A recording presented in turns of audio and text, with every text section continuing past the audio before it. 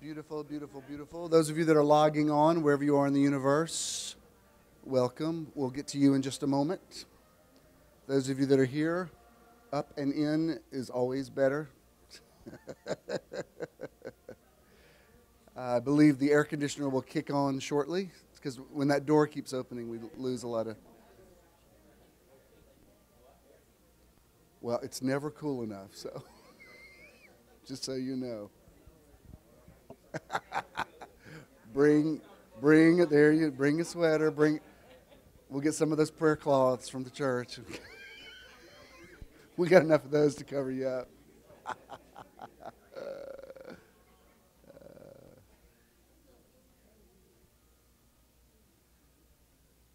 Everybody doing well? We'll get started in a few minutes, but let's come on in and find your place. We've had an excellent weekend already. I hope you have. So glad it's a beautiful sunny day. It can rain. Hey, Jeff. It can rain tomorrow if it wants to, but I like on Sunday when it's nice and sunny. That's my personal preference. Let's go ahead and stand, and while the rest of the people are coming in, if you don't know who you're sitting next to or in front of or behind, would you go ahead and say hello? Scripture says if you want friends, to show yourself friendly.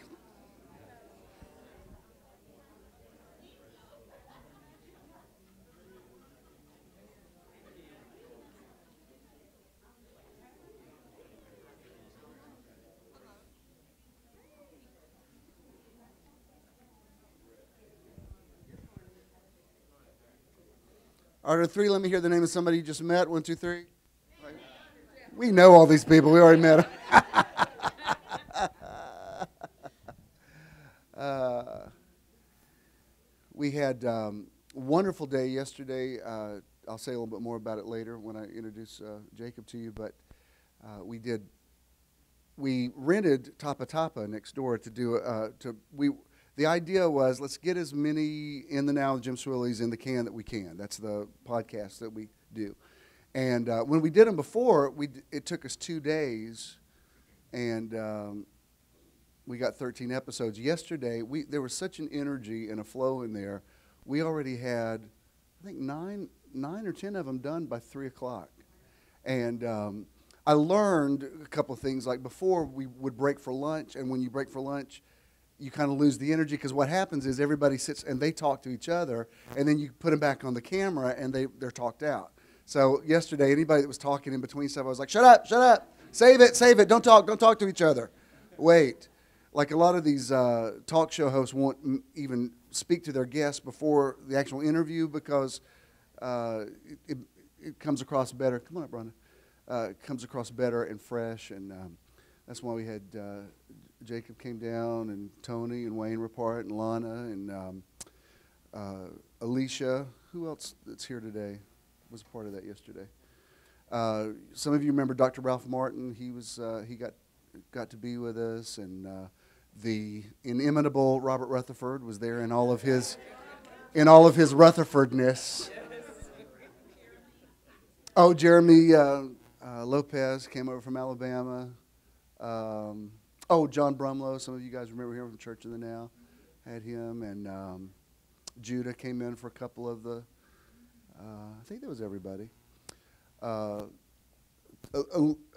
If I may say one more thing about her, Alicia really was extraordinary. And she's in a PhD program, and when I have talked about things psychological or about communication or about, in the past she would verify things that I would say by what you were teaching about is what we discussed, whatever.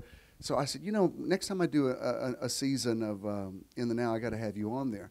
So we were very theological yesterday, and she brought it. Like everything we would bring up, she would confirm it. Like you say, what do you think about that, Alicia? She always begins with so. She's like, so, and then she's saying these words like, well, the cognitive dissonance, blah, blah, blah. And we're all like, humming. Like, what's she talking about? You're real smart. But it was really good because, the Scripture says in the mouth of 2 or 3 witnesses, every word's established. And so when you're talking about spiritual things and then somebody comes in and confirms what you're saying from the scientific paradigm and gives it a language, then it just is even that much more validated. So it was excellent. Everybody just did a great job. I couldn't have been happier with it, and I'm just amazed that we were as productive as we were. And so I know today is going to take it to a whole other level. There's something very special, very synchronistic about this weekend. Everybody that's here is here because they're supposed to be. I'm sure Jacob will say something about his friend Griff, but many of you know the amazing comedian Griff, who is a bona fide celebrity. He's with us here today. Yeah, don't act like you don't know I'm talking about you. And he took some time off from his own church and his own schedule to be here with us today, so that's good. Every time you have somebody new, when somebody else comes in, they bring another part of the energy, and it's always interesting to me how the thing works out. You know, like whoever is here brings something. The people who come here are like, we talked about this in one of the episodes yesterday. I have nothing against worship at all. I've spent my life as a worshiper, but there was a time that we had to do like 45 minutes of worship to get everybody ready for the word. That was the thing. Like we said, we had to plow it out for the word. Well, we're kind of past that now. Like worship is a lifestyle, and by the time we get here, we're like, yeah, if you bring in a singer and we'll sing along with them, whatever. But we're ready to go. You don't have to. Do you know what I mean? It's like, right. You don't have to romance us. We're in the mood, if I may. So anyway, I just decree that we're all in agreement. We set our intention that something extraordinary is going to happen today. Where two or more are gathered together in his name, there he is. David said, I was glad when they said unto me, let's go into that house, that sanctuary, that community, that gathering of people, whether it's in a church building or theater, out in a park or in the woods, wherever it is, it's people coming together with a common intentionality. He said it would produce the presence of Christ. He says, there I am, there the I am exist in the midst of that. I love you, but I also need you. There's something I can't receive without you. It's mysterious. I don't understand it. But I have to have you in my life because I can't get it by myself. It's unto us a child is born, unto us a son is given. Give us this day our daily bread. Lead us not into temptation. The revelation always comes through an us, never a me, never a you. So you've got to have us. And y'all know y'all got to have me. Because ain't no sunshine when I'm gone, Jesus. So we speak a blessing over this day. Please remain standing. Let's run that, and then I'll introduce Marshall to you. Good morning, and welcome to Metron. Metron is measure or sphere of influence, and we want to help you find your Metron through motivation, enlightenment, transcendence, renewal, outreach, and networking. Today is your day to find your Metron. Now, good morning, buenos dias, bonjour. So glad that you are here. This is the day that the Lord not only has made, but has empowered us to make. The Elohim said, let us make people in our image, and let us give them the ability to create their day. And that's what we're doing now. I've enjoyed every part of this month, and a huge part of the enjoyment has been because of our guest artist for this month. I'll say something about him in a moment. I do want to say that I've already scheduled Sammy Blue for next month. Some of you remember Sammy Blue. He was a protege of B.B. King and worked with B.B. King a lot and sounds a lot like him. He reminds you a lot of him. And he's able to work out time in his schedule to be here, and very excited about it. But I loved Marshall, the first note that came out of his mouth. I just loved him. And every Sunday since then, I have grown to love him more. This will not be the last time he is with us. I've had lots of people say to me, you just ought to have him you just go ahead and lock him in for the rest of the year. And I'm like, well, he has a gig. I mean, he has to take time out of where he usually is on Sundays to be with us. But I don't believe it was accidental that we met him. I feel like whether he's our artist of the month or not, I feel like he and Corey are a part of us, and I think you all feel that way, and I believe they feel that way. So it's the last time this month that we'll have him, but it will not be the last time that we have him at Metron. Once again, would you welcome the awesome Marshall Ruffin. Marshall!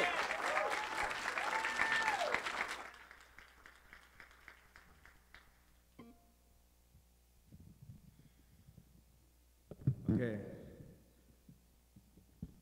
She told me to sing this, so I'm gonna do it so she doesn't get angry at me. Shut the door, keep out the devil. Shut the door, keep the devil in the night. Shut the door, keep out the devil.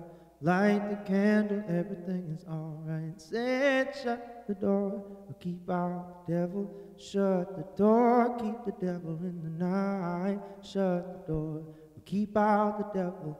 Light the candle, everything is alright. Said when I was a little baby boy, shut the door, keep out the devil. Well, the good and bad was just a game. And I said shut the door, keep the devil in the night.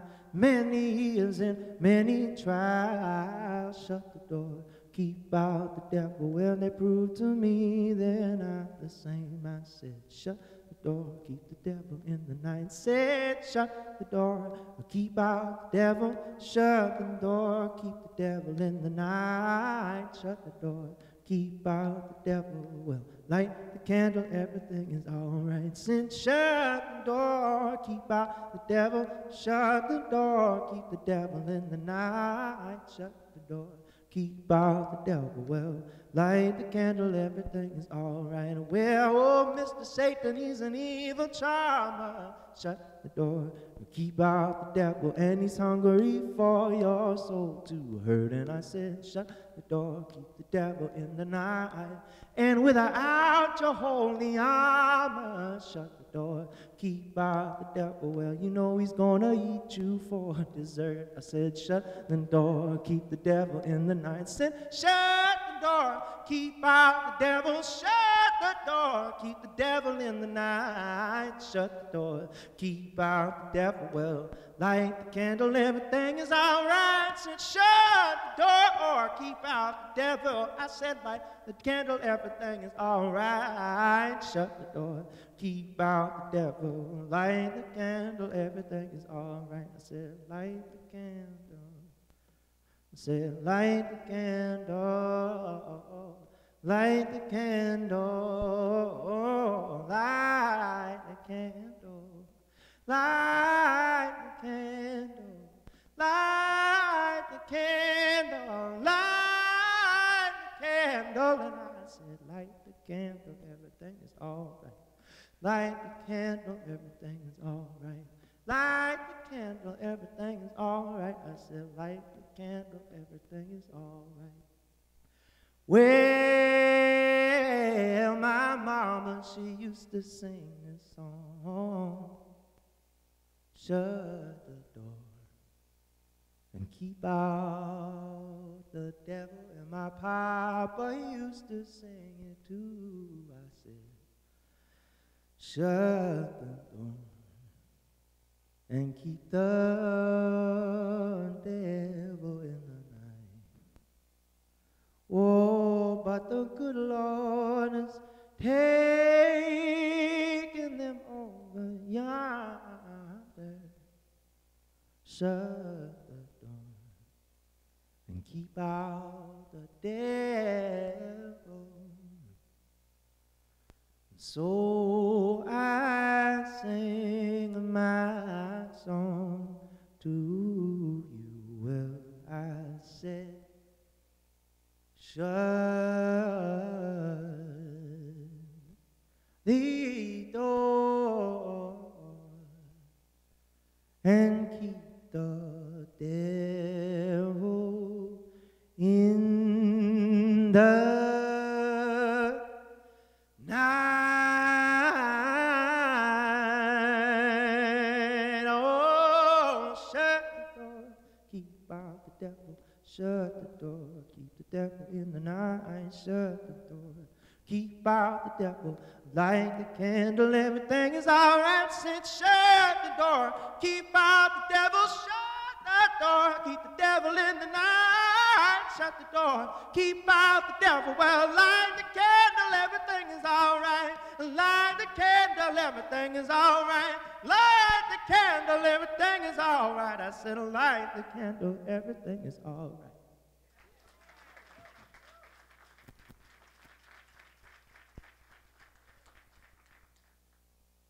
Okay, another brand new song.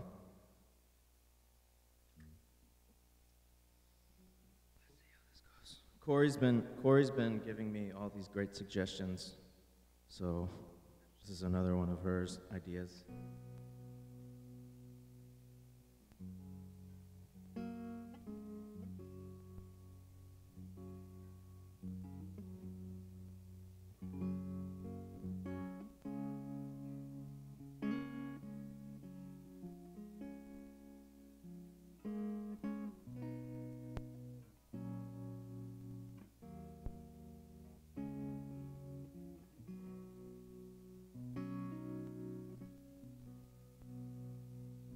Come thou fount of every blessing,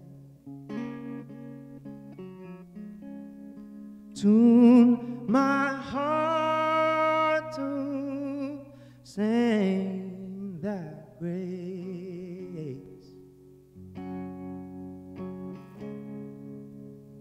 Oh, streams of mercy,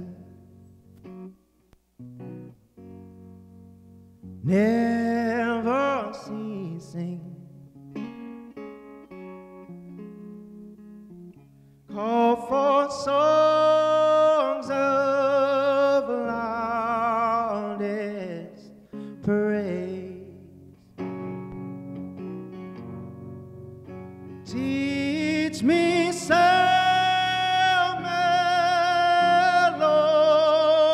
melodious sound,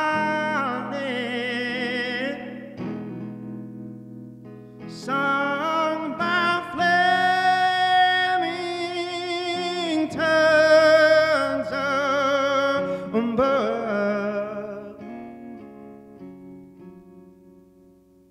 Praise the Mount.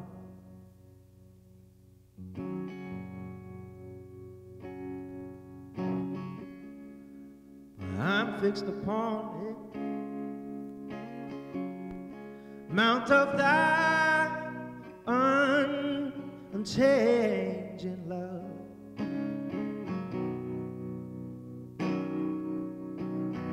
Here I raise my Ebenezer, yes, I raise it. Here by thy grave, held by come, and I hope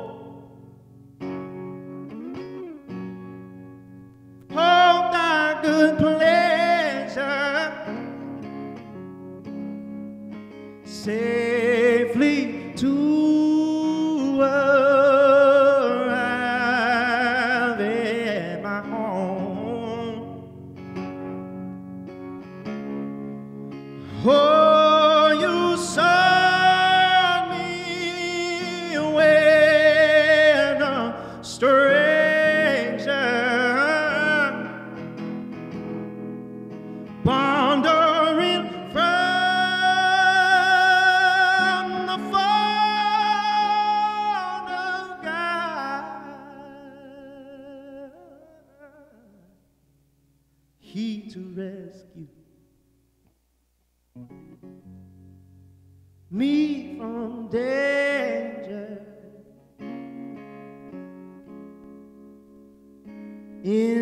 interposed his precious blood.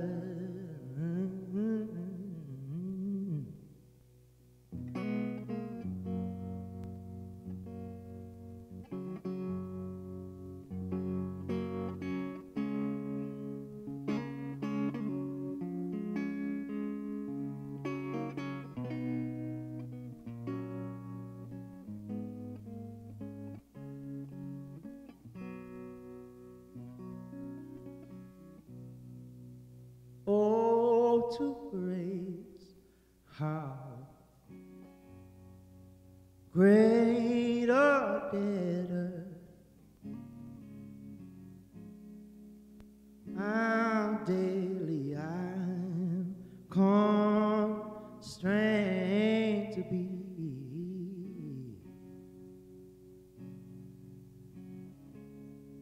So let thy grace now, like a feather, bind my wandering heart to thee. Prone to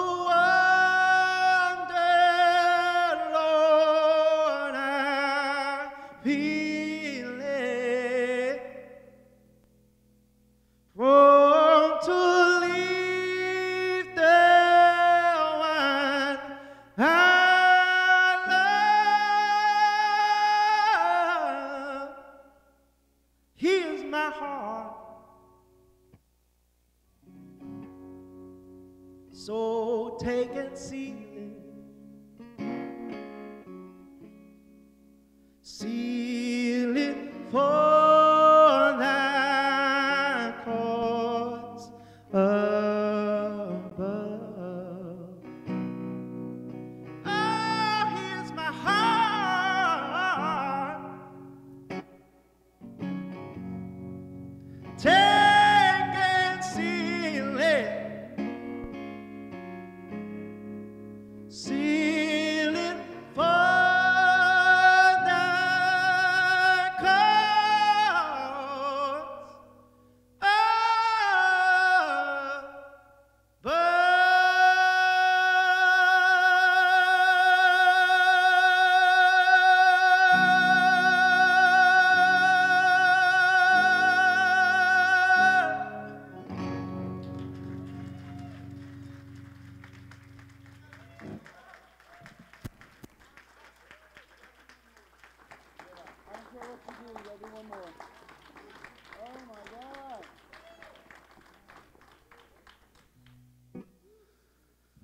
Yeah, that's a good song. Good job, Corey.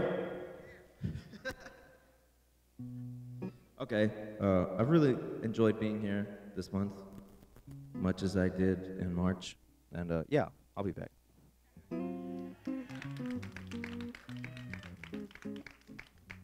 I played this tune last month. I wrote this song, so here it goes. Thanks for having me. He's gonna light the way to heaven forever. I know he's gonna light the way to heaven forever.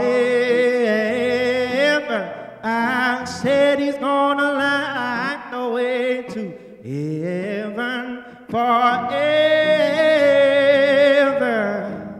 Well, good Lord, good Lord, good Lord, good Lord, he's gonna light the way to heaven for me. Well, Satan is the deceiver, and he'll catch you in the dark, lead you down to the river for to drown your holy spark. But if you look into the shadow, and you see a golden light, you better know it is your Savior and coming for to lead you through the night. I said he's gonna light the way to heaven forever. I said he's gonna light the way to heaven forever. I said he's gonna light the way to heaven forever. Well, good Lord, good Lord.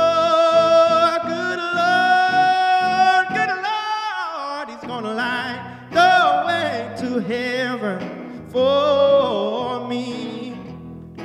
Some good clapping.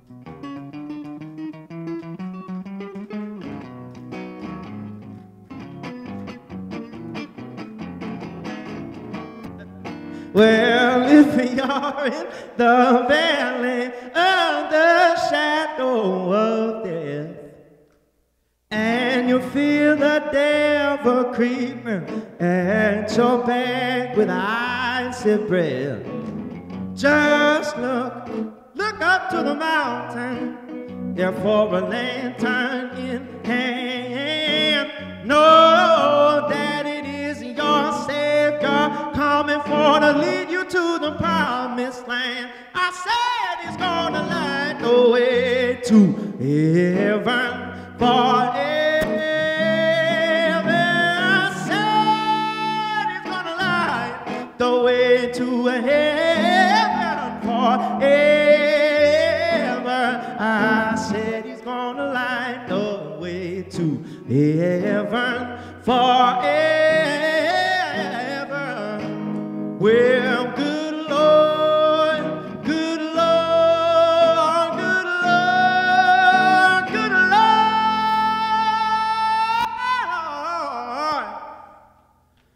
Well, he's gonna light the way to heaven.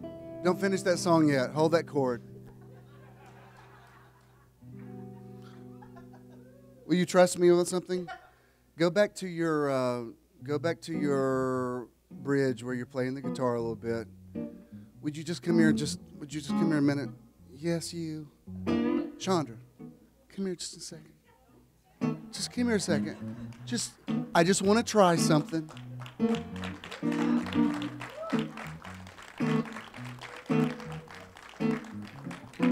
Will you trust me on this? All right. I know you don't know this song. You don't have to know this song. Just try a few bars of a little something. Let's just see what happens. That's all I'm saying. So if you just want to kind of give it a lead in, and that's all I'm saying. What's the word? What's the word? Okay.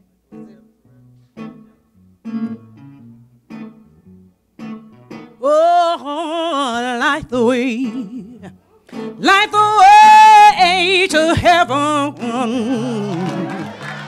Oh, Lord, light the way to heaven. I wanna walk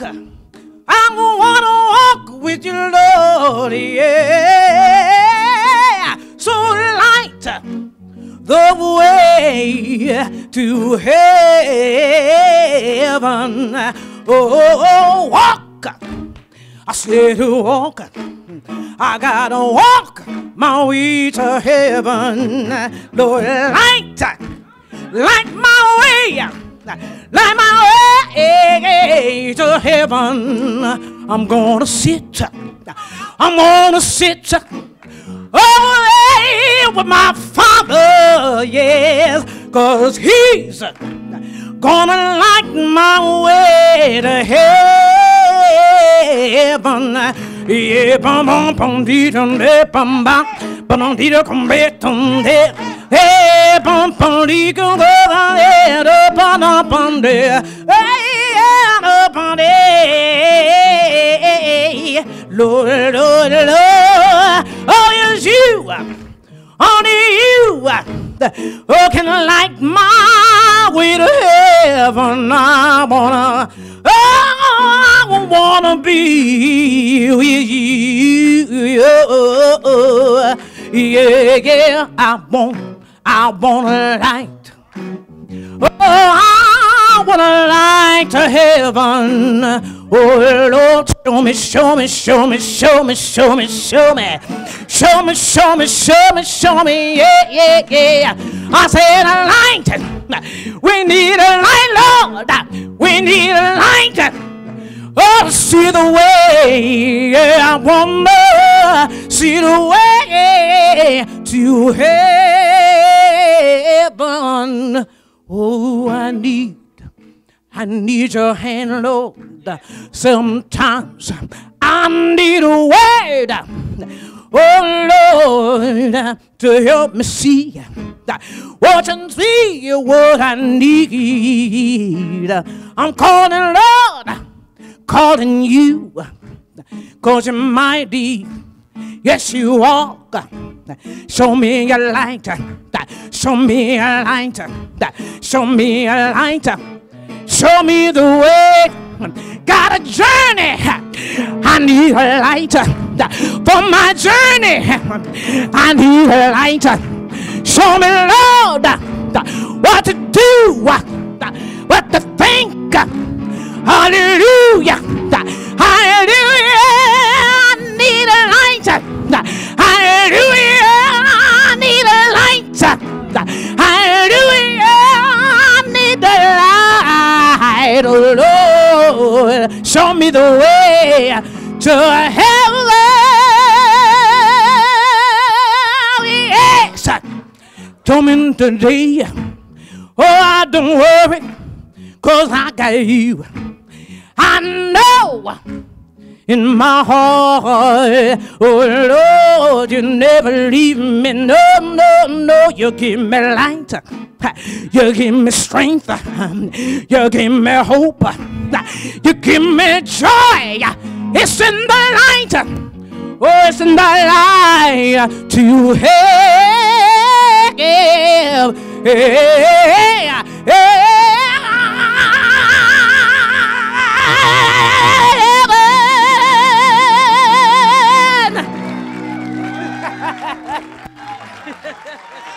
I love you so much. Yes, Shonda Currelley, Marshall Ruffin. Yes.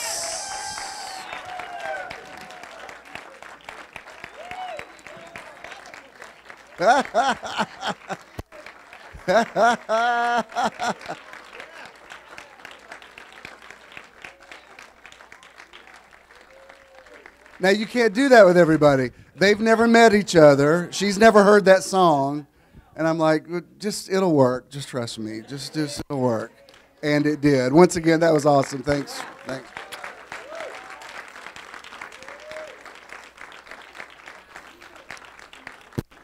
Whew, just remain standing. I would have gotten Paulette in on some of that, but we'd have been here. Jacob would have never had any time. Once I get her going, then we're like, then revival breaks out and the glory cloud comes in. I'm like, we got to stay on schedule. Oh man, that was great. Before I introduce our guest, just so you know, our outreach of the month was the orphans in Haiti. They have already been fed. The check's already been sent. Because of your giving, we were able to rent the facility yesterday, buy extra equipment, take care of extra expenses, and so that's great. We are living in abundance, and I appreciate those people, and we'll support them again. But and I'm not sure what our outreach is going to be next month, but I just wait for Spirit to really drop that in my heart. Like where's the energy and so far we've batted 1,000. Every place we've chosen has been exactly right place at the right time. I don't really do church anymore. I don't. I believe church is when two or more gather together. By the way, I mentioned people that came yesterday. Eddie Sellers was also a part of us yesterday, and I forgot to mention him. But I remember there in the days of megachurch, everybody wanted a gig, and people would call me all the time. I mean, there's no way to tell you the guys that don't call me now, but back then, because I was really good for a big honorarium back then, and it was if you could go to church with an hour, it was kind of cool. And I don't miss those days at all. I gave a lot of people great opportunities, but I like, y'all are mine. I don't like, people say, I don't like, can I come speak? And I'm like, no, I want to talk. But, gosh, I guess it's been over 5 years ago, I made a connection with a gentleman, and we had not met personally until Friday night, but we've talked extensively, and he's interviewed me on his radio show, and I was automatically impressed with his revelation. And this is going to sound really arrogant to say, and I'm just going to judge. It takes a lot to impress me. That's all I'm saying. You know what I mean? Like when people say, this guy's got revelation, I'm like, what? And they're going to preach that 20 years ago. And then once in a while, somebody will say something, I'm like, okay, now, what? Say that again? No, that I had not considered, and that was good. And then you meet people that are kind of a missing piece in your life, and this gentleman definitely was that. I could say the same thing about him that I say about people like Rutherford. I really haven't met anybody quite like him. There's nobody, I can't compare him to anybody, especially when you kind of know his background. That's like your upbringing did not predispose you to be where you are now. That's interesting how things like that work out. He has a professional name that he's worked under, but his covenant name is Jacob Israel, and he has written a book called The Calling. It's a very successful book. I asked him to bring them with him today, and he said, I don't really want to sell stuff. He said, I just want to come as your guest. He came yesterday to be a part of the taping, and I think he was on all 11 of the 14 shows we did, I believe, 11 or 12. And so he really worked hard and added something invaluable. He's going to be flying back to New York this afternoon, but as long as he was here anyway, I said, you know what, you're the first person I've ever had speak at Metron, because this isn't a church where I bring in guest speakers. This is my time, but I said, I really think you have something to say. I don't bring somebody in because I'm just out of that loop now. You know what I mean? So if I have somebody say something to you, it's because they have something to say. And you will love him. I love him. He loves him.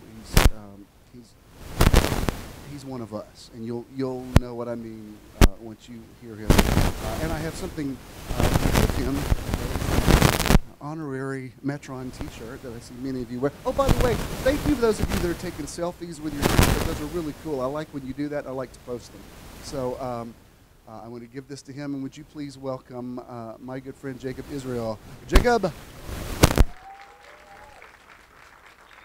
you are. Take your time. I appreciate it. I'm going to put this T-shirt down because otherwise I'm going to... Yeah, so I guess I'm the first speaker. You all can sit down. You can all sit down. You're making me nervous because, I've never done this before. That's the truth. First speaker here, which is insane because I didn't prepare anything. I'm just going to kind of fly by, the spirit, if you will. Yeah, this is basically the way I live my life, is kind of like just going with the flow of things. And, my wife was like, she was like, you have to have bullet points. I didn't talk like that, but I like to her that way.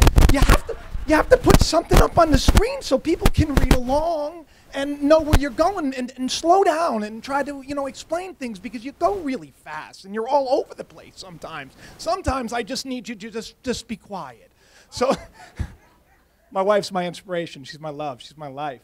And the irony about all this is how this all came to be was a while ago he did his first taping in the Now. And I sat there and I really want to be on that show. But I'm not the kind of person to, email him and say, hey, Jim, can you fly me out, put me up, and just let me be on a show? And while you're at it, would you let me speak at your church the next day? So... it's not really my thing, so I just told my wife, honey, in a year's time, I'm going to probably be on that show. And then I was originally going to do an event with my good friend Griff here. I mean, it was kind of like the vision. The vision was I was going to come to Atlanta. I was going to be on In the Now, which he didn't know yet.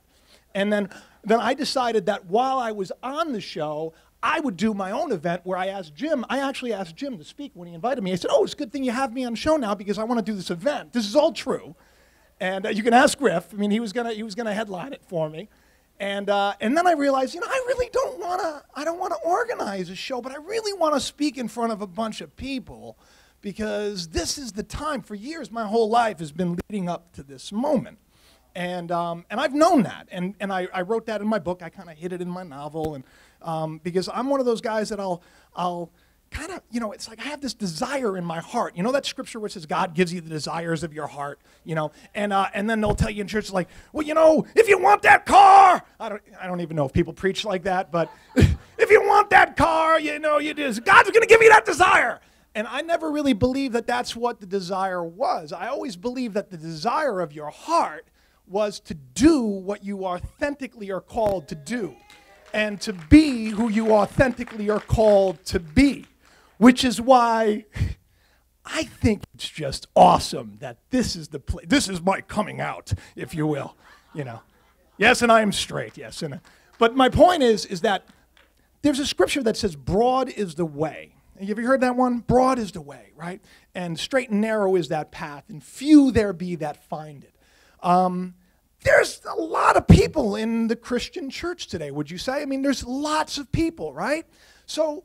When people, and I do get this. I have a blog. I have like 200 spiritual essays that I've written over the years on various topics. You can go to jacobisrael.com.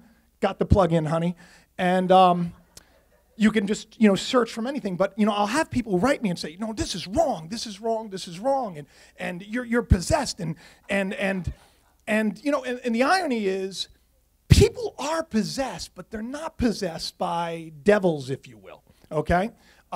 Because devil is really just another word. Like we had that song, that beautiful, oh my, how do I follow that, Danielle? Right? But that song, and it's and then it's followed by, I'm going to light the way to heaven. And I can only imagine that was kind of the song, to bring me out here and possibly share a little bit more with all of you, okay? So I like audience interaction, all right?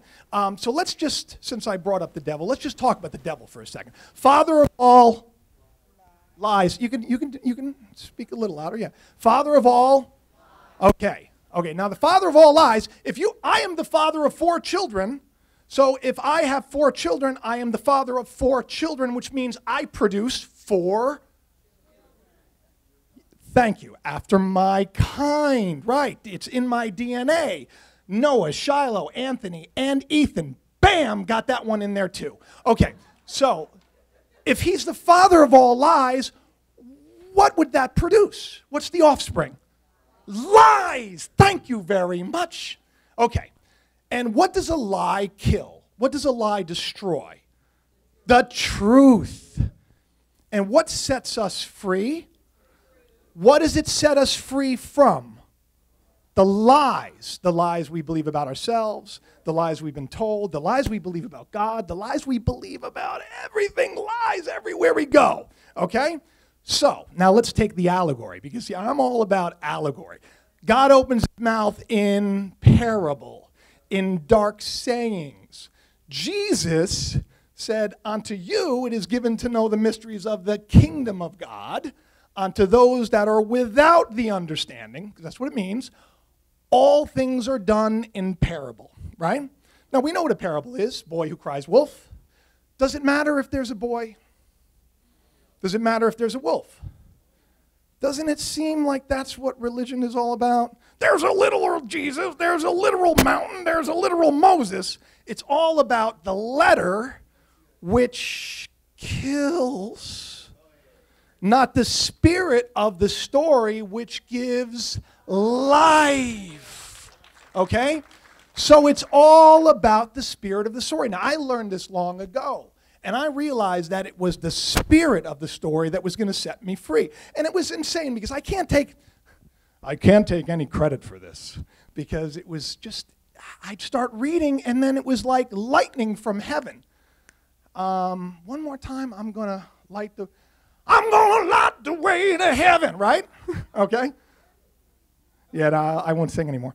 So, lighting the way to heaven is an important thing. I mean, that's the thing. Show me the way, right? What was Jesus called? The what? The way, the which is what's missing in religion today, right? Show me the way, the truth, and the life. Okay, so let's look at the allegory of it. When I started sharing this a long time ago, a lot of people were like, "Oh, it doesn't make any sense." But now a lot of people are saying it. One of the really cool revelations I got was where Jesus was put to death. It's called Golgotha, which is called the place of the. And what's beneath the skull is where we process thoughts of truth and thoughts of lies. So the truth would literally be put to death in our thinking, right? Now, when you understand that, when you take the man, the literal, when you take the boy and a wolf out of the equation, and you take the man out of the equation, and you look at this as, I have the way, the truth, and the life within me, okay? And then you look at a man who is, I was walking, oh God, Atlanta is just a beautiful place. And I was walking yesterday, I didn't know what to do. I called Danielle and said, I don't know what to do. I'm usually in my comfy clothes with you, and I'm eating like gluten-free cookies, and we're watching TV. And it's like I'm in a hotel. I don't know what to do. I'll just walk. So I just went outside and I walked. And there was a man, and he was shaving. And I thought, oh, that's interesting. Maybe he has an appointment or something. He didn't look like he dressed the part. He had his underwear on the outside of his pants. But, you never know. So I kept walking. And I came back about, maybe it must have been, I was talking to Danielle, and it must have been 10 minutes later, and he's still there shaving. And I thought, my God, this poor man, he doesn't even have a beard. And it's like you don't know what this, and see, I want to help people, I want to help people. And that's what brings me joy. Like I was talking about how what brings me joy and what makes me happy is helping people and being kind to people and being compassionate to people. So, of course, the best I could do at that moment, because I was just in my workout shorts, was I said, "Hi, how are you today?" And he just didn't even acknowledge me. And now imagine that that's a man who is possessed by lies, if you will, okay? His whole life he was abused. He was told he was no good. You're going to amount to nothing. That's the thing, we're formed. Adam was formed with the dust of the earth. Study that word dust, everybody. Lies, imagination, idolatry. It's dead flesh, okay? It's dead flesh. It's not dirt. Everybody thinks it's dirt. We're formed that way too. We come into this world as babies. We're given names. You are this. This is what you must do. This is how you must live. And then you become that first man. And there was a time like little Ethan when you're running around, he's running around nudie. He's like, look at me. That's his way. He doesn't talk like that. But he runs around nude a lot because, after the shower, it's fun when you're a kid, right? There's going to come a time you can't do that. That's bad. I don't really like using this example because, it's kind of weird. You don't want to be, 25 years old running on the street nude. So you want to make sure that he learns the ways of this world, and the world has decided that's shameful. Okay? And the world has decided that you can do this. This is a good thing here. You can't do the other thing, not the middle finger. That's bad. These are all these crazy laws that we have. You can't light fireworks in one country. You can light fireworks in another. You can't marry who you love in one state. You can marry who you love in another. All of these lies, these laws of man, and we know that the law frustrates you. I can't measure up. I can't do that. So when Ethan realizes that he should be ashamed of his nakedness, all of a sudden he's under a curse. He's under a curse. And now if I told Ethan all the time, if I said, Ethan, you can't do that. See, I'm like obsessively clean. I like to clean things. And that has to do with me being formed into who I am too. I like order. I just feel better. And if I put all of that onto him, and if I said to Ethan, you're not gonna amount to anything, and you're such a bad boy, and I told him this on a regular basis. Faith comes by hearing, okay? And you believe what you're told, especially by people like me, a parent, or by people in the pulpit, okay? So what happens is there was a time when all of us were happy. There was a time when you were happy, we were all happy, we were free. Life was exciting. It's like, look at this, it's a toilet paper, it's fun to play with. everything was magical until what happened? We died. We died. Adam, just so you know, in Hebrew means mankind as a whole. It's interesting that Adam is the first man, okay? You're looking at it. And Adam all die, okay? Because there's a time when we're alive and free until the lies of this world grab a hold of us and we die and we're cast where? Outside the garden. You got to believe in the God outside of you. You got to put your faith outside of you, okay? It's not within you. You can't amount to nothing. You're a sinner. It's this whole system is a lie. That's why the scriptures tell you this, and then you come to church, and then they tell you that you should be ashamed of yourself. You know? Pharaoh, this is interesting. Pharaoh, I brought this up in the taping, means man's shame. And if you read it in the New Testament, it says, Pharaoh shall be their shame. Israel, which is a symbol of all of us, which is why it's my last name, okay, is we are the son of God, the child of God. And if a child of God, then the exact representation of God. Like Ethan, I'm no better than Ethan.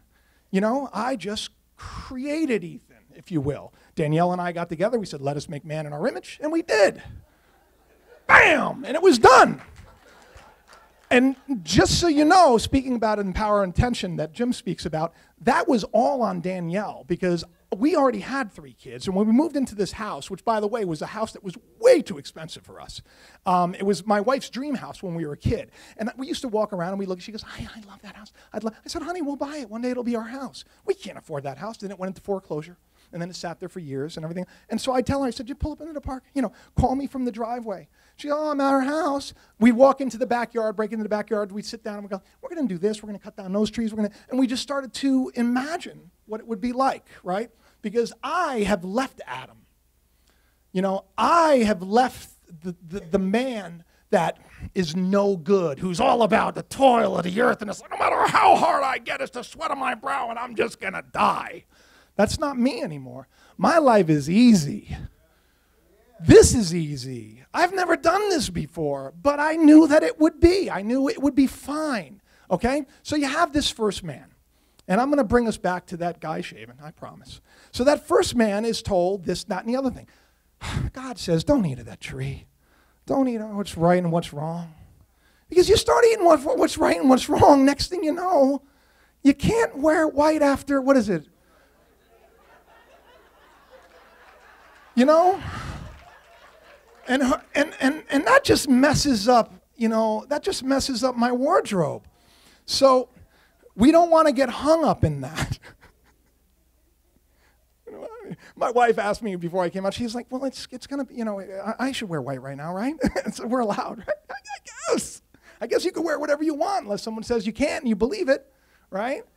Like you can't do this, you can't do that. How many people really believe that, you know, they can do anything they want in life?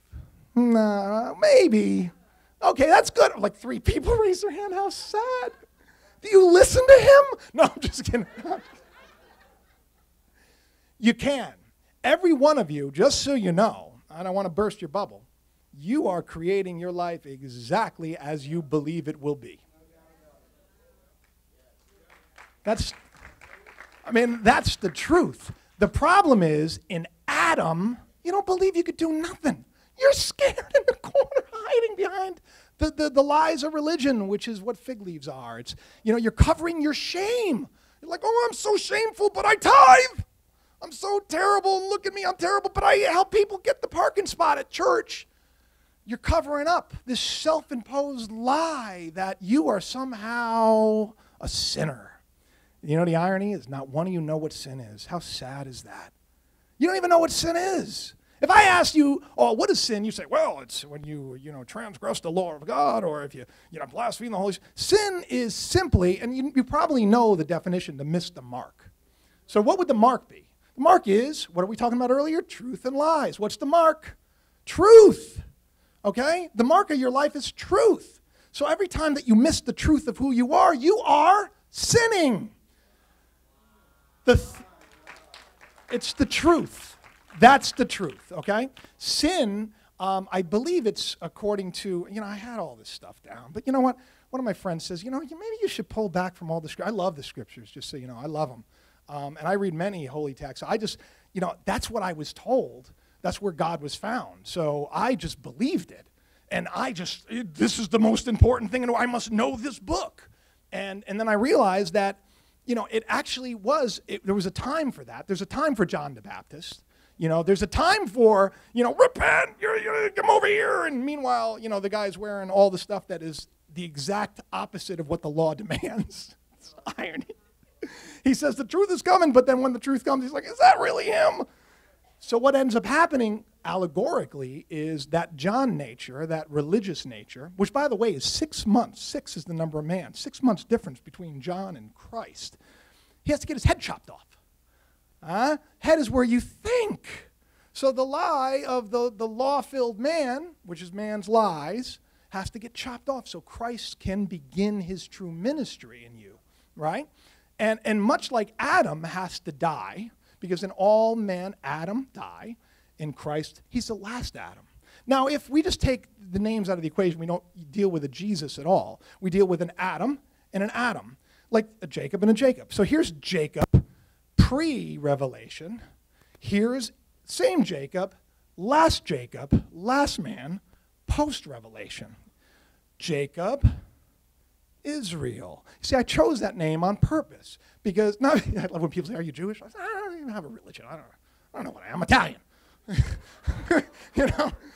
So like even my name is a testimony of who you are. The book's titled The Calling because it's the calling of who you are. I wrote it years ago, not even knowing, where I would be 5 years from now, meaning I had an idea, but I didn't really know. I believed, but you don't really know. Just like I believe. I told Danielle I'm going to be speaking. Has he asked? No, he hasn't asked. It's going to happen. And it did. It just happened. I told him, look, I'm not going to do the event. He's like, well, while you're down, I really would like to have you speak. And I said, oh, okay, that's cool. Hang up the phone. Told you so. This is all true, my hand to God. All right, so you have this first man. The first man who gets cast out of the garden. Now, does anybody remember what he produces when he's toiling around on the earth? He gets nothing but, not the rose, the thorns. Who else had a problem with thorns? Anybody remember? Paul. Who else had a problem with thorns? Jesus. A crown. What does a crown represent? When you see a crown, it means a rule or a reign. And what do they do with those thorns? They push them straight in there. Get them in as deep as I can. And what did he cry out on the cross? Father, why have you forsaken me? Now, if he knew the truth, why would he believe a lie? Why would he believe a lie? Because God never left you nor forsook you. I never will leave you. David said, I make my bed in hell that you're there. Jonah prayed from the belly of hell, which, by the way, is a beast, right? It's a fish in the deep sea. I'll make you fishers of men. In the belly is something we feed our carnal bodies. This is all such beautiful symbolism. So you have Adam, okay? And then you have the last Adam. So you have the first man who brings death into the world. Now, what is death? Because we're all physically dying, which is cool because we're all going about our life physically anyway. We're looking at everything sensually. Right? We're eating at that tree on a regular basis. There's a tree in the middle of your garden called your nervous system. It's a tree, okay? You even have these things called dendrites, which are branches of thought, okay? And right at the bottom of that tree is something called the brainstem, which is called the reptilian brain. I don't know if you know this. Isn't that interesting? There's a snake literally hanging. It is your lowest form of thinking. That's where you get your fight or flight impulses, your lowest form of thinking. So even... That's why when Jim was talking about bringing the science into the spirit, it all adds up. You just have to be willing to see it. You have to be willing to see past what people have told you, okay? So Adam ends up bringing death into the world. To be carnally minded is death.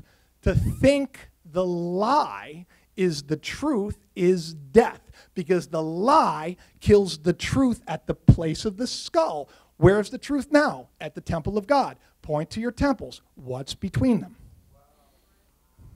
Okay? The white throne of judgment. Where do we judge from? Okay? And, you know, and I got to tell you, the back of it is roundabout. It's just fascinating to me. See, here's the thing, is the book was sealed up until a certain time, and a certain number of people to see that, as they say. The book is sealed up. It had to be. You know, that's why everything must be done in parable, because in seeing they may not see, in hearing they may not hear. Jesus went around, he said, you think you see, but you're blind. You don't get it. You think you see, but you're blind. Meanwhile, he'll go to the blind person who doesn't know a thing. Boom. Now you see the truth. He'll go to the possessed man shaven, come over and say, hey, man, you don't need to shave anymore. He's like, oh, my God, for years I thought I had to shave all the time. Thank you. And the demon leaves him. The truth casts out the lie. You understand? You guys get that, right? Okay. So, demons, we understand, according to, I wish I was like, that definitely had to be one of the Old Testament books. I'm just not Rain Man. I can't point it down, but it says, they sacrificed unto devils, unto demons, unto gods they knew not, unto gods their fathers knew not, unto gods they newly made up. A devil is something you created and you worship. It's the truth. It's right there in Scripture. If you think Scripture is your guide to truth, the truth is in there. You see, the truth is everywhere. You know, and that's why a lot of people who have a problem with Scripture, you know, I'm cool with it because I don't need to talk about Scripture. I don't need to. I know there's so many people that are just addicted to it, you know, and so you have to go in and you gotta show them the way to heaven. You got to turn on the light because in darkness, you bump into things and you get hurt. And you don't have a bigger picture of what can be. You turn on the lights and you say, wow, look at all this. This is all possible, right? Now, who here knows what heaven is? Okay, good. I'm glad. This is awesome. Okay, heaven is not meat or drink. It is righteousness, peace, and joy, you know it, and power in the Holy Ghost and Spirit, okay? So heaven legitimately is within you. So if the kingdom of heaven, and it starts off like this, right? But it grows. It grows. Because, see, the problem is, it was alive and blooming until we ate of that tree. Yesterday, the pathways, do you know where I'm going? As a baby, right? Infinite possibility. And then, but scientists don't understand. Something just, it's like the doors, they just shut, everything shuts down all of a sudden, and then we just become these narrow-minded people. It's the lies. You're this, you're that. You can't like that person. You know, stay away from that person. Be scared of that person, you know. And lies will ruin you. Because, and where's the end of the lie? It's death. You know, what did they say the devil wants to do from you? Was to steal from you, take from you, rob from you, kill you, you know, ultimately. But there's a reason. The waster is there to do that because guess what? Every shepherd needs a sheepdog, okay? So, you know, if you're following after the wrong way, there's kind of a guidance system already in place within you because God cannot deny himself. You can't deny who you are already within. You cannot mess this thing up. That's the good news. You may suffer along the way. You may even suffer a whole life and die, but it ain't over because you can't mess it up. Your purpose is there for a reason, but we're infinite. There's no end to where we're going and what we can do. The trick is, which is what today is all about, it's coming out of Adam and getting into Christ. It's actually about being born again, which so many people have absolutely no idea what that means. Because to be born again is becoming a new creation, okay? I'm different than I was then, you know? And when you're born again, you are you're the same person. You know, that's why we're talking about the wounds. And you said that beautiful thing about how, you know, this is what I received in my friend's house. You know, the wounds are there for a reason to show you that I've been somewhere. This is my testimony, but get this, they don't hurt anymore. They just look cool, you know? And that's what wounds are there for. So our life gets us to this point so that then the light turns on within us, and then we become a light. And then we start sharing that light with others. And then there becomes a time when that light the time is now, when that light starts going all over the world. You light one candle, it lights 1,000, it lights 100,000, it lights a million, it lights. The truth casts out the lie. And since the truth is innate in all of you, you don't even have to believe it, because my words will not return void. They will accomplish what I set out to do. I came here for a very specific reason, and that is to help you all find the joy that my Dan and my family and I have right now, to get you to find the excitement of the journey and the ride. And Jim was going on and on. I wanted Raisinets, and it was in the bag. There was nobody before me. There was nobody behind. I wanted Raisinets. Now, that's huge. If you understand that, that's the way life is supposed to be. I want some Raisinets, don't you? Again, they'll show up in your bag, I promise, because that's the power that's within you. So let's talk about, thank you. Thank you. I'm here until I fly out. So let's talk about the two men in Scripture, because this was the first revelation that hit me. And I find it ironic because, I'm born June 11th, and Jacob is, he's a twin, and, I've always considered myself a little schizophrenic. But Jacob wrestled. I was the head writer for World Wrestling. A lot of people don't know that about me. So I really kind of connect with the character. But the irony is, I said years ago to a good friend of mine named Larry Leake, who's like a mountain man, just an amazing musician, much like you. I told him, I said, I don't really tell people this, but I'm going to be Jacob Israel. That's who I'm going to be. And this is like years ago. This is when I was doing TV, getting Emmy Awards, and And I remember he said to me, he goes, you could be the toilet if you want. I said, well, I know, but I don't want to be the toilet. I want to be Jacob Israel. Now that's who you came to see, because I believed it, and that's what I decided I am. I am not the name that the world gave me. That's not, what, because you told me that's who I am? I got to believe it? I don't got to believe that. Adam was in the garden, he was formed. Your name is Jamie. Your name is Jamie. And I like Jamie. Everybody got, my friend, you can call me Jamie. The cat's out of the bag. I love when people are like, whatever your name is, because, I tell people in private, I said, you can call me, and then they like to throw that in your face when all of a sudden something that you're sharing kind of goes against what they're used to, and that's fine, but that's not who I am. I'm not that kid who, felt alienated. I'm not that kid who, got Crohn's disease and was sick and was picked on and was just, in and out of the hospital. I'm not that kid that, felt just so alone and rejected. That's not who I am. That's who the world told me I am. We get our beliefs from our parents, from society, from the government, from religion. Religion's the big one, because the sad thing is, you're so broken by the world, and you're like, I just want to be free. So you come here, and they're like, can you put your hands out so I can just shackle you a little more? And that's what it is. Oh, you're sad. Well, guess what? You're going to go, and you're going to burn endlessly unless you say a couple of words. Yeah. Just no. Just come down here. You want to give you. Just say Jesus is Lord. Yeah, I know that wasn't his literal name. Now, Jesus didn't teach that. I don't know if you all know this. He didn't teach that. All right? Okay? He said he had to go away because everybody you all want to put your faith in this. When Moses went to the mountain, he wanted everybody to come. And they were like, no, we don't want to go up there because if we go up there, we're going to die. What does that mean? I don't want to get rid of my identity in death. I don't want to give up Adam.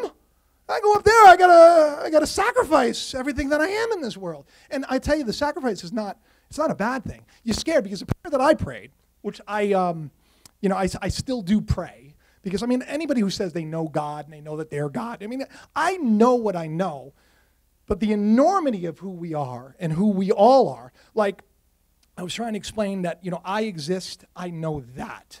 You exist, you know that. I'm the beginning and the end of my day and my life. You're the beginning and the end of your day and your life. We are all connected and all dependent on each other.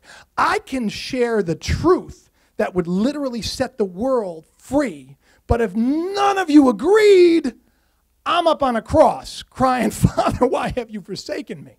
See, it takes a village. I don't know. It takes everybody. It takes everybody. And the good news is all will be saved. And what are they saved from? The truth sets us free from the lie.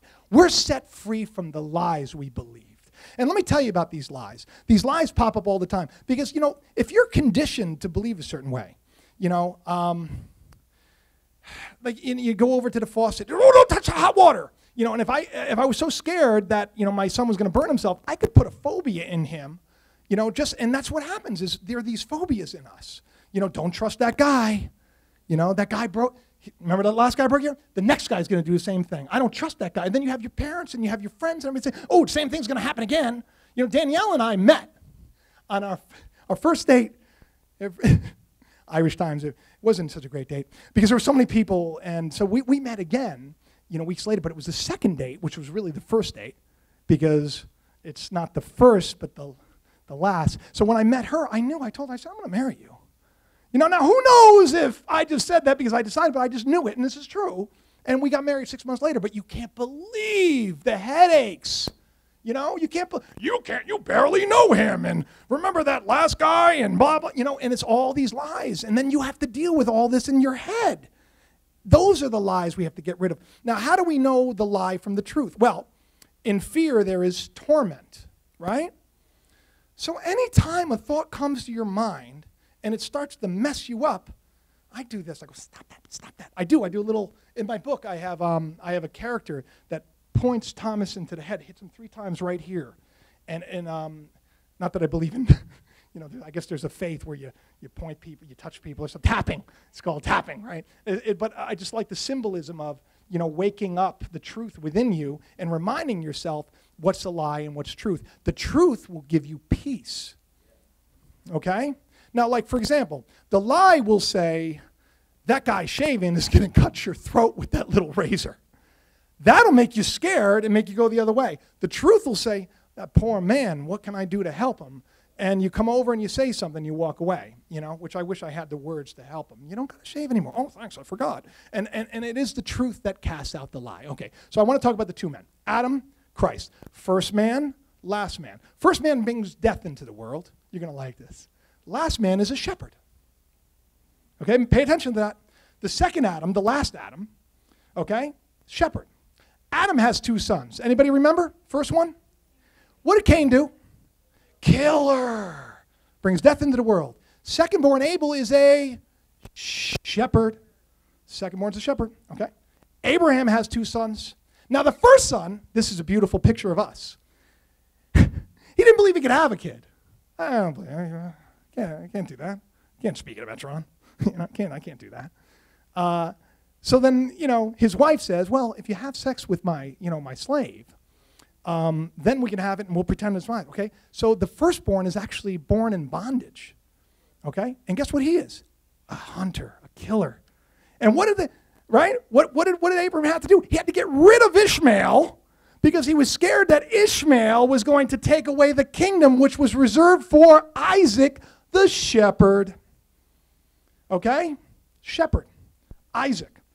Isaac has 2 sons. Firstborn's Esau. Hunter. Fiery darts. Arrows. Okay? These are all allegories of the lies that kill us and hurt us. And that's why when you're in Christ, catch this one, you can drink any deadly thing. It won't hurt you.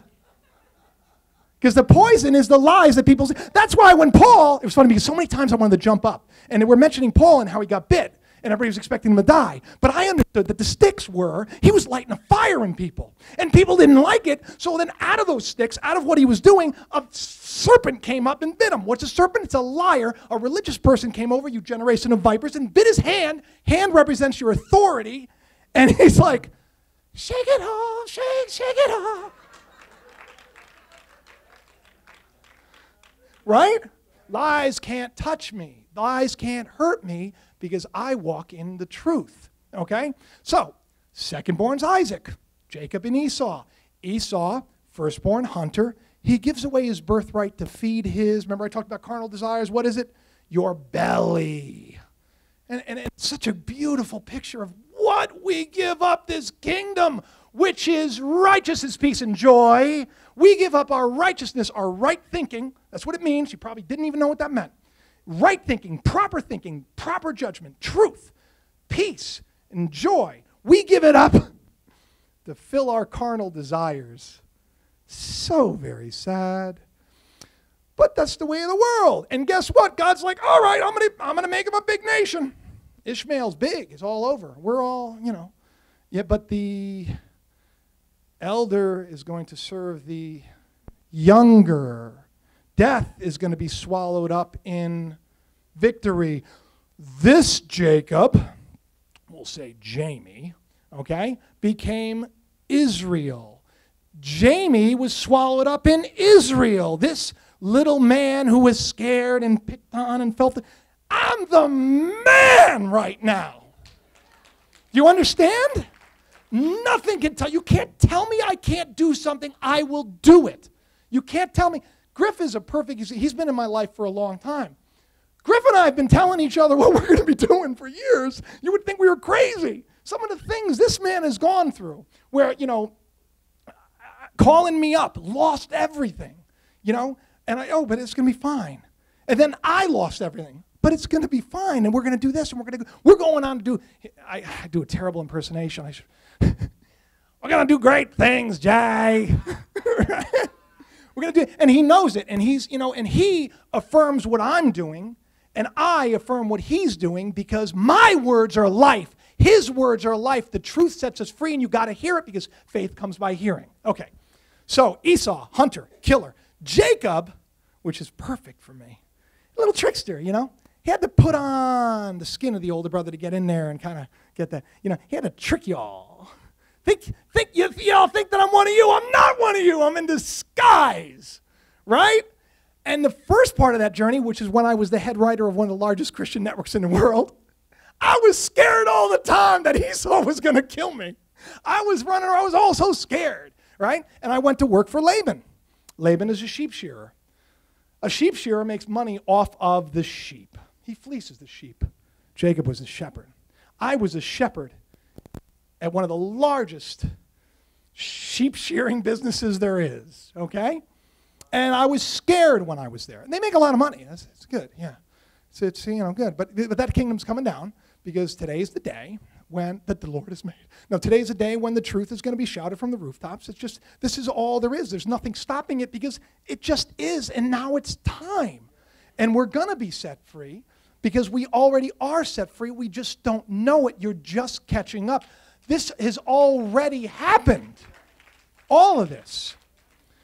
Okay, so we see that there's a firstborn. I can go on. Leah, Jacob was tricked into marrying Leah. Leah had poor eyesight. Eyesight's symbolic of understanding. Leah gives birth to 10 sons. There are 10 laws. You could deal with the symbolism all day long, but the true wife was Jacob, the one that Rachel, who Jacob wanted to marry at the well, which is where you get that life-bringing water, right? Life-giving water, where he kissed her. I'm going to marry you. And that was my Dan.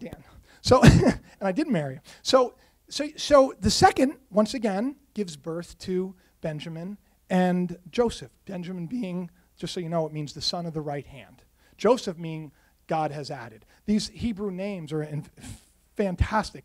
I'm trying to throw so much at you, because I'm just hoping you'll take this. Like Joseph, Mary, and Jesus. Mary in Greek means rebellion.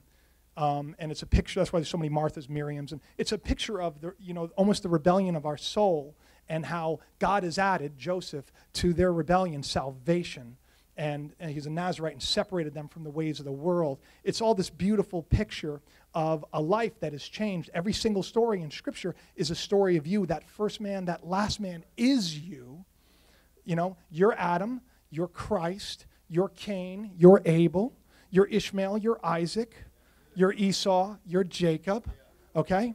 So now, if we're these two men and we're all stuck in Adam, because in Adam, all men die, in ignorance, all men die, in Christ, the second Adam, all men are given life. Why do you think Jesus said, you got to be born again?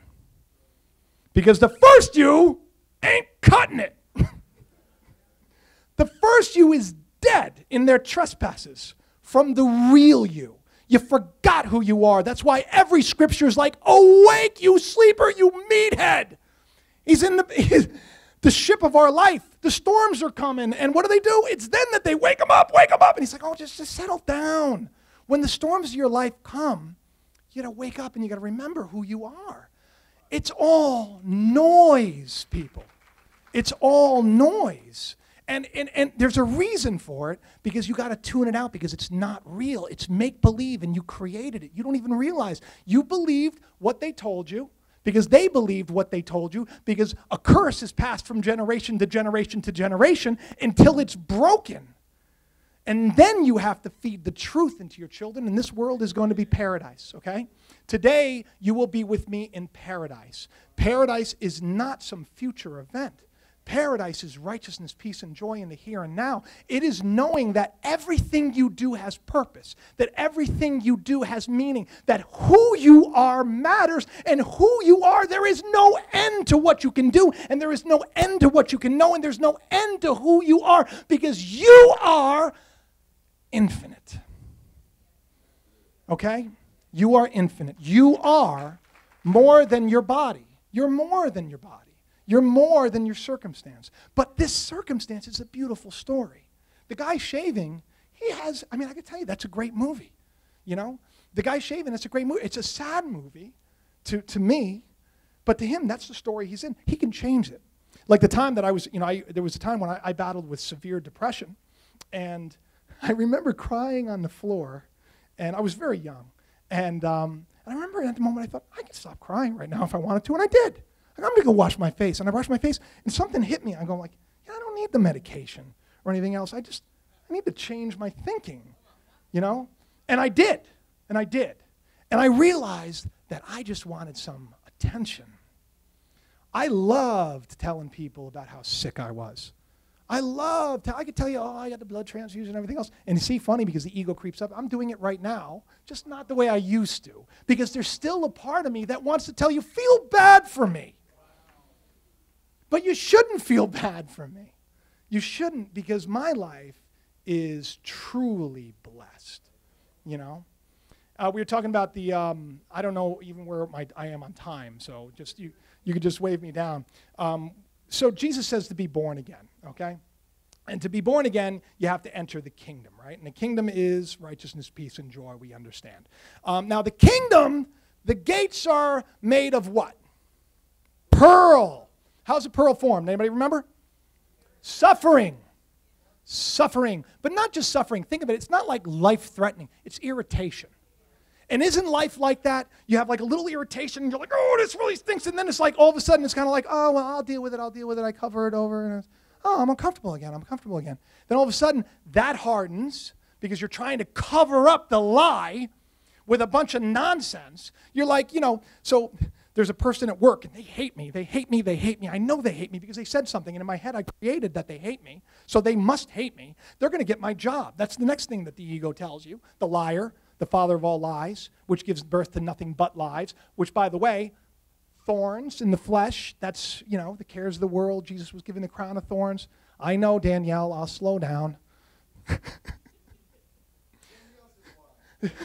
Yeah, that's my Dan. So the irritation that you cover up, the lie that you cover up, that thorn that you're trying, instead of plucking it out, you cover it up. It starts to harden, and then it starts to hurt again. Because you can't cover up a problem. If someone's bothering at your work, and you hate them, and they hate you, and one of you is trying, and then you try to outwit each other. Maybe I can get them fired, right? Maybe I can move. I got to tell my boss, I can't work with her anymore. I can't work with him anymore. I can't do. So then then what happens? You move to another store, you move to another office. Guess what happens? Thorn comes back. There's another person. Doesn't like me. See, the problem is it's been there the whole time because you created it. And instead of getting rid of it and realizing that you decide who is going to love you. You decide who is going to hate you. If, I don't know your name. What is your name? Hi, Jeff. If I decide that Jeff doesn't like me while he's sitting here, I could be stressed out as I'm talking. That guy doesn't like me. Next thing you know, he's like, boo, go back to New York. I'll create it. It'll happen. But yet if I don't allow that thought to take root, because thoughts take root, which is going to bring me back to thorns, you see? It's going to bring me back to thorns. Because if I don't allow that to take root, okay, it can't grow and become something that hurts me. Take your thoughts captive to see if they be true. And how do we know if thoughts are true or if they are not? Lies will cause you pain and suffering. He doesn't like me, makes me feel uncomfortable. It must be a lie. So then I am going to say, no, it's me, and he's a wonderful man who likes me. You do, right? See? I created that. All right, so let's talk about the thorns for a second. I met a wonderful man named, I don't know if you've ever heard of him. His name is, I'm not going to use names. A very, very big name. I met a lot of big name pastors, and I got to meet with them, and I got to share things, and I remember them saying, oh, yes, no, that's not what it is. And I used to think, oh, my God, I just gave you the keys to the kingdom. I just gave you the keys to life. Like, I'm giving you keys to the kingdom, right? I'm going to give you a key right now, because if you love Scripture, this is like a key, like a guide map. It's like, you know, when you look at a map and there's the key, okay, this is the way to figure it out, okay? If you want to know what things are in Scripture, if you want to know where the devil is, knowledge is increased. You have a search engine. Type in devil. Read everything there is to know about it. Type in demon. Read everything there is to know about it. Okay? It'll tell you what it is. You want to know where the thorn is? Type in thorn. Search. Read everything about a thorn. Okay?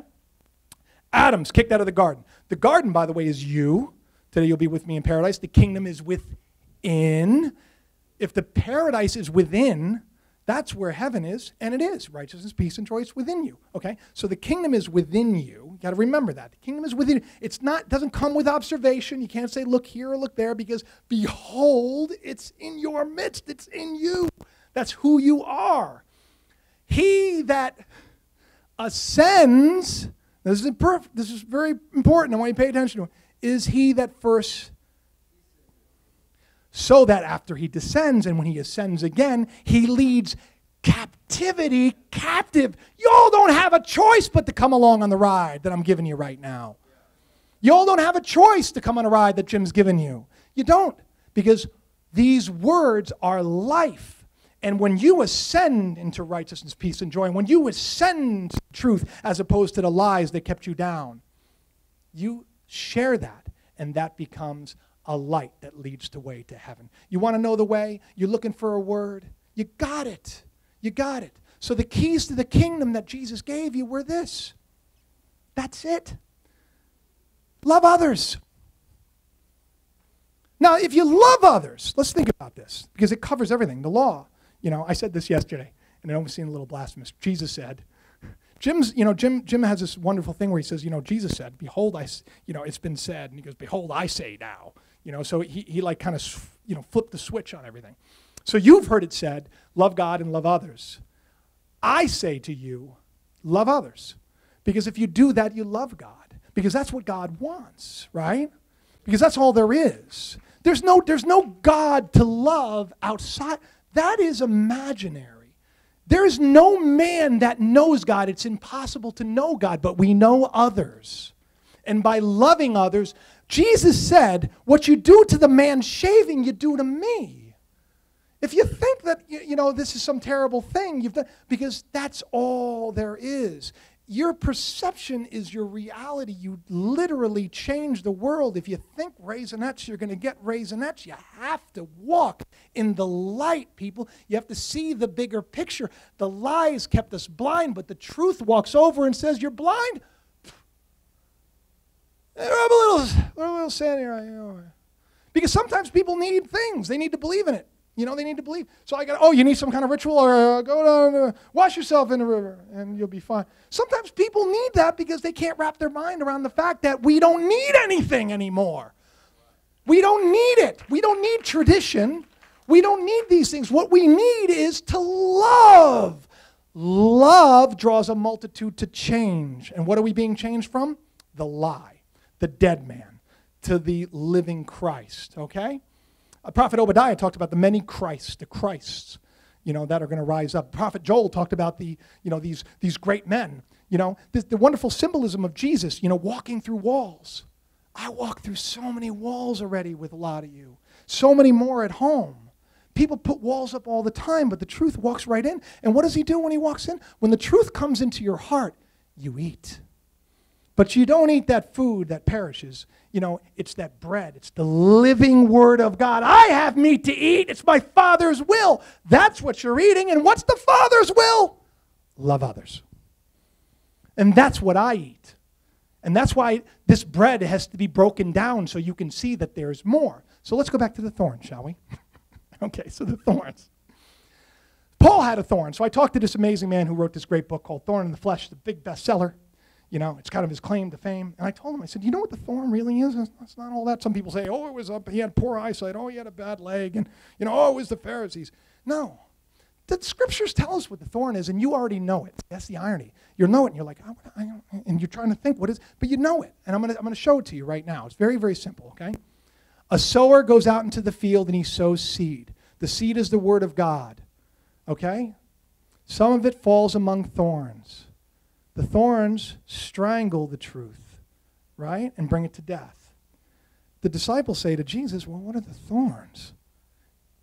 It's the cares of the world and the deceitfulness of riches. It's the sin of the world, the thought of foolishness. It's worrying about that person at work. It's worrying about your mortgage. It's worrying about your friend. It's worrying about your kids. It's worrying about, it's fear, where you need to be free from it. The thorns, the cares of the world, are the sins of the world. Same thing. The thought of foolishness is sin, okay? And it's foolish to think that just because you're a little behind, or that you're losing a house, or that that's it for you, that your world is coming to an end. It is not. You don't know. You don't see the bigger picture. When bad things happen, they lead to greater things. Everything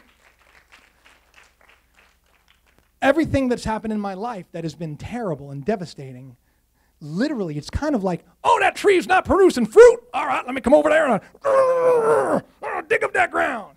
All right, we'll see what happens now. I'm going to come back. My life has been dug up. Your lives are being dug up. The problem is, a lot of you still aren't producing fruit. So you keep, oh, it's not producing. I'm going to come over there and dig it. I'm tired of being dug up, aren't you? I want to produce that fruit. And what is the fruit of the Spirit? Look it up. That's the thing. And a tree is known by its fruit. Okay? We are known by how we love. Love sets us free. So the thorns, cares of the world, sins of the world. Jesus took upon himself the sins of the world, wore a crown of thorns. When you go back and you look up every time that you see the word thorn, thorns, thistles, they hurt, they prick, And this beautiful symbolism is trying to show you something. God hasn't forsaken you. He hasn't left. There is hope for you. You're not lost. You're not going anywhere in life. Your vision has been impaired. You just don't see the bigger picture. And so what happens is you get these little bursts of revelation, these little insights. That's what it is. It's like lightning from heaven. And when it's dark at night and there's lightning, for a second you can see the bigger picture. Then it goes away and then you forget that maybe the field is a lot larger. The more that lightning comes, it's easier to see. But when the light is here, darkness flees from it. And what's darkness? It's just our ignorance. Now, I'm going to tell all of you that I know for a fact, without a shadow of a doubt, that everything I'm saying is 100% true. That if you, and just so you know, loving others also means loving yourself. And it's understanding that if you've made mistakes, they probably weren't mistakes. You just created them because you were ignorant.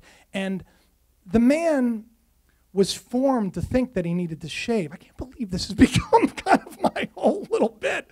But he believed that that's what he had to do, and he had to do. And it's not really his fault. He just believed that someone needs to help set his mind right. someone had to come over to Paul and put him on the path and set him straight. Because what happened? Paul thought he knew it all. I know the law. Let me tell you, oh no, you can't. You have to wash your hands. You know, and all that symbolism.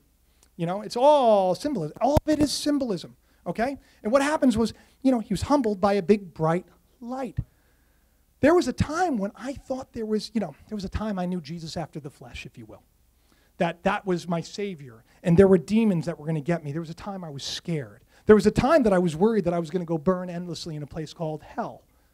But then the light came, and I was like, I know nothing at all. I see nothing at all. I've been blind, okay? And so you see this picture of Paul being blinded. It's everything that he thought he knew, he thought that he saw. Jesus said, you think you see, but you see nothing.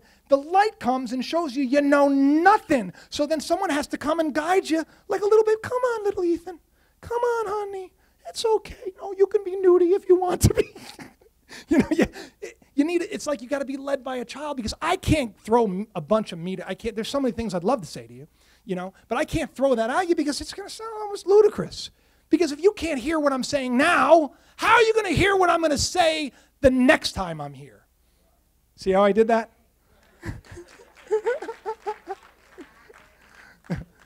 So, you know, do I still have time? I just want to make sure that I'm not going over. No? Okay, so listen. I was hoping someone would say, look, you got a little time. So please, please, please, today, see yourself the way I see you. Infinite possibility. You are more. I wrote that on my website for a reason. You're more than you know. You are more than you know because you are endless. So the possibilities for your life today, you can go to the movies, or you can go to the pharmacy, or you can go to the market, or you can go to a friend's. You have choices.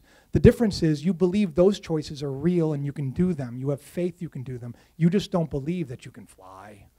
You know, you don't believe that you can, you know, I don't know, save someone who's dying. You know, you have to have a bigger vision. You know, my people perish because they lack vision.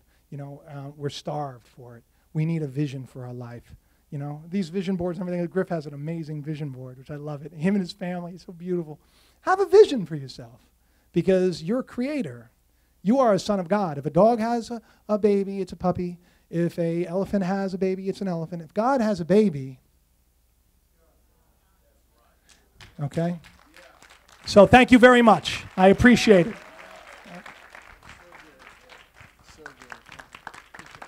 Jacob Israel.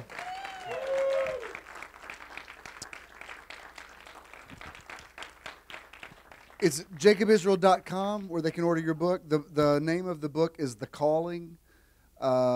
He is a prolific writer. I'm amazed at the stuff he can write. He'll sometimes write an essay and he'll send it to me. He said, check this out. And I'm scrolling down like, I'm going to have to take the afternoon off to read all of this. But it's amazing.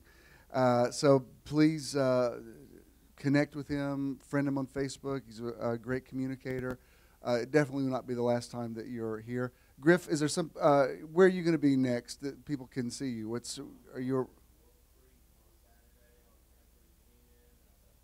Okay, you got a website people can go to?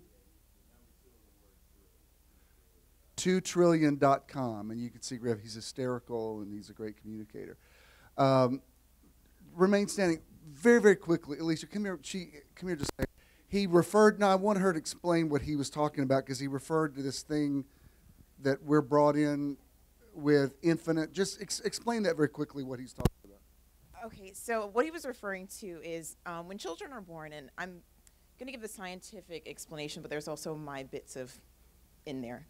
So when children are born, there's an understanding that there's many neuron paths that are created, almost to the point where you would say infinite amount of pathways. Yes. But to our understanding, because we learn associations, we learn ways to go in the world and learn and understand the world, there are many pathways that are pruned away. If we don't travel down a certain pathway, there's no reason for it to be there, and so it is for our survival. Which is what you were talking about. You were saying branches. Every branch does not produce fruit. See how the spiritual and the scientific, it's cool. Yeah. Well, that's pretty much it. It's if we're not traveling down certain pathways, our brain learns, well, we must not need it to survive, and thus those pathways are pruned away. Now, scientists are debating whether those pathways can be regenerated. Is my belief that they can. I think we have infinite possibilities. We were born that way, and so I think we can go back to being that way. But you know, that's where science has its limits, the same way religion tends to have its limits. So. Good.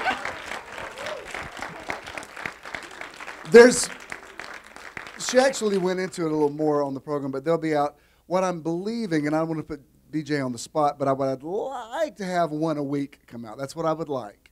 When I said it yesterday, he didn't seem to freak out, so that seems to be in the realm of possibility.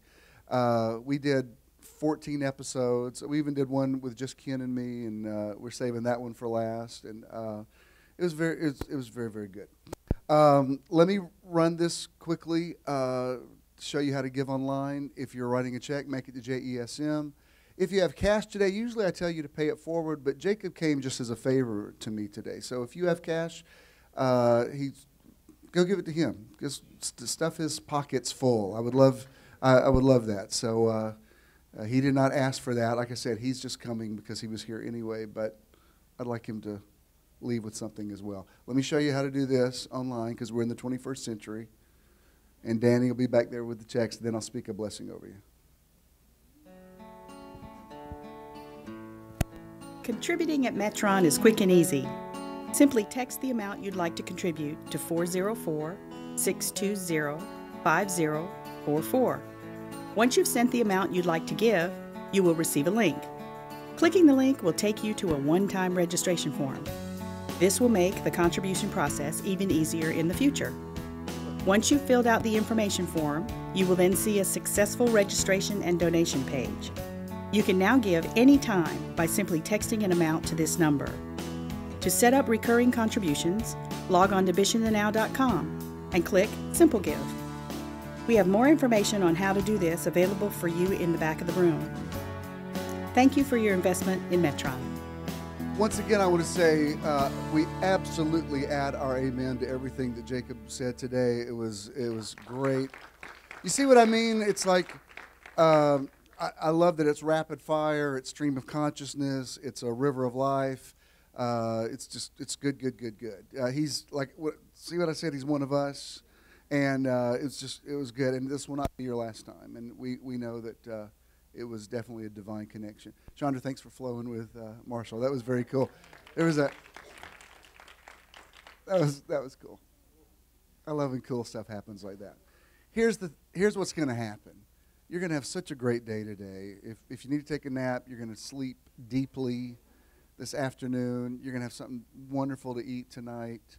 You're going to get a little exercise. You're going to walk. You're going to breathe deeply. If you got stuff coming up this week, you're going to be totally ready for it. Good night's sleep. You're going to sleep like a baby. He gives his beloved sleep, is what the scripture says. And when you wake up tomorrow, you're going to be energized and refreshed and ready to go. If you've got a lot to get done this week, you will get it done. I'm telling you, something supernatural happened yesterday with our energy level because we just got those things produced because we had Ken's family reunion to go to in Eatonton. So I said, all right, we're going to be out here by a certain time. And we were out an hour ahead of time with way more done than I had even planned for. And I had already planned for a lot. So there was an energy shift yesterday. And all things are possible. And just like Alicia said, those neurons, all that is still, the possibility is still there. What he's talking about being born again, your latter will be greater than your former. The second man always swallows up the first man. And so the person you're becoming is so much greater than you even realize. You already are that, but you're living from the inside out. And out of your belly is flowing a river. As you speak it into existence, you're walking out your own prophecy. You know, there was a day we had to bring prophets in and stand in line and wait for them to speak over us. Now we're the best prophet that we know. We prophesy over your life. Your future's in your mouth. Jackie was telling me before service that she just watched the Matrix trilogy and talking about the power of the observer. And she said, for some people, hell probably does exist because they did create it. You know what I mean? It's like that's what they observed, that's what they looked for. And he talked about it. You already know it. I talk about it all the time. You're creating your life. So go ahead and make the decision right now that this week is going to be productive. You're going to feel good. You're going to be happy. You're going to have a good attitude. You have the mind of Christ. The Lord perfects that which concerns you. You have favor. I love what he said about believing Jeff likes him. That's you don't even realize how much you create something. Even, and I know we got to go, but Ken has worked for a man for the last 8 years. He was kind of like a father to that whole team of maintenance guys that kind of run Reynolds Plantation. Well, they just recently replaced him, and everything he heard about this new guy coming in, people were like, "Oh man, you're going to hate this guy. He's a jerk. He's impossible to work for." I mean, he was even thinking about putting in a transfer because he had such a good, like the guy he worked for before. Like if we were out of town and he needed an extra day, he would call him and Johnny would say, "Oh yeah, take the day. You're fine." He even suggest it. Like if you're taking Thursday off, go ahead and take Friday off, and y'all just have a good time. So that's a great thing when you have something like that. And I told him, I said, just wait and see. Just change your thinking on this guy. That may just be something that people say. And this has been 2 months now, so it's been long enough for you to see this guy's awesome. He's like, he really cares about the men and really wants them to have a great experience. And I said, isn't that amazing? Where was all that coming from? These people were saying he's impossible to work for. Not at all. That's what they were observing. Not at all. He's like totally, in the morning, he's like, I really want you guys to have the best benefits. And he's like completely on their side. And I said, we're walking out the reality that we live in. We're creating it. Let us make people in our image and let them. The ultimate act of creativity is the Creator created creators. So stop complaining about what you don't like and create something better. It's going to be an awesome week. June is nearly half over. 2015 is nearly half over. We're entering the 6th month of the year. It's amazing. So, make the most of your time because you have limited amount of time to do unlimited things. So don't waste it on trivialities. Come up higher. I don't know whose idea it was. I guess it was Michelle. But when Marsha was singing, just that image of that eagle flying, and that's a picture's worth 1,000 words. Yeah. That eagle just tells you that's who you are. You're not a chicken. And remember, chickens don't believe eagles exist. So when chickens want to cluck on your Facebook page, you say, "Baby, you don't even know. You don't even know. Enjoy the chicken coop. I'm going to the next level." All right? That's right. The words up here. I love you so much. You're going to have a blessed day. You wake up tomorrow saying, "This is the day the Lord has created for me to make." All right? Go see Jacob and give him some money. Bye.